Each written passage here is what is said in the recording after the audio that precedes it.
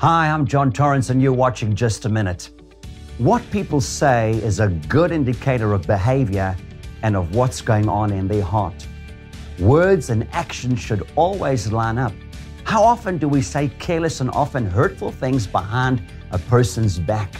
And how often have perhaps you used unwise words when reprimanding someone? In Ephesians 4:29, it says, "Let no corrupt word proceed out of your mouth, but what is good for necessary edification, that it may impart grace to the hearers." I know that sometimes we get provoked and angry words are said, yet the Word of God urges us to watch what we say.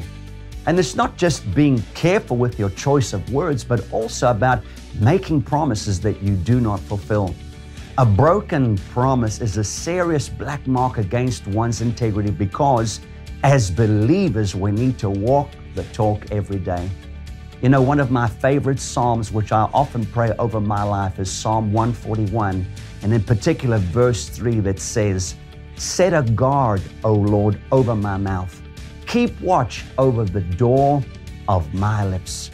And today, I'm praying that Psalm just for you. Until next time, bye-bye.